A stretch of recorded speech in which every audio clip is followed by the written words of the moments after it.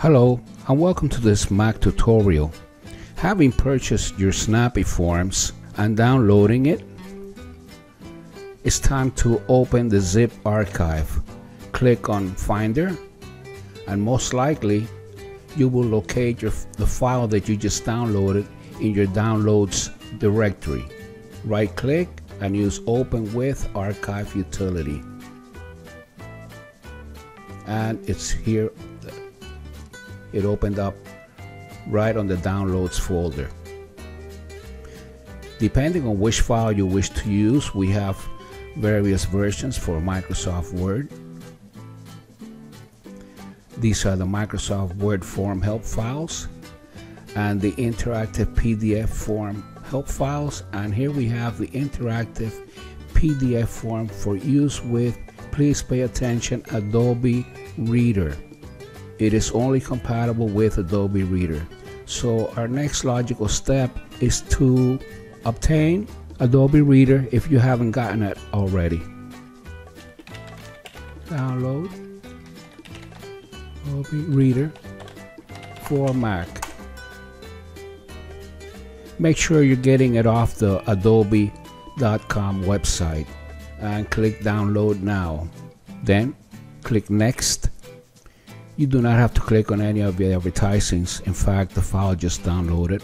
We'll click Finder again and it's here. Let's install it. We double click, okay, and it's opening Adobe Reader DC version. Okay, we click again and we're now in the process of installing the software.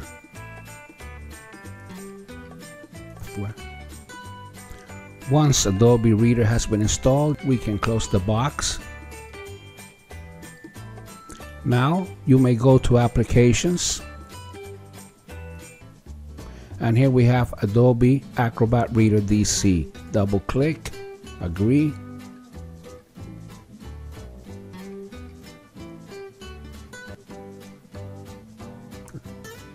I'll be closing the tour. Once Reader has opened, depending on where you save your document, we'll go ahead and click My Computer, Browse, we'll go to Download,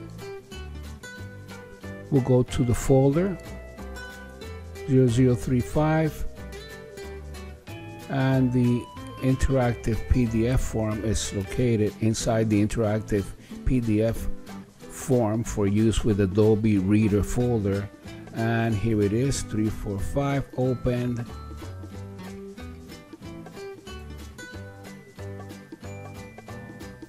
Okay, we'll check the form.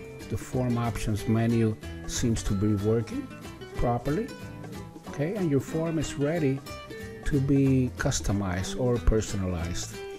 And I wish to remind everyone, and please pay attention, you should not open any of Snappy Forms using Preview. Just opening the form using Preview could damage the file. Thank you for watching, and I hope this video has been helpful to you.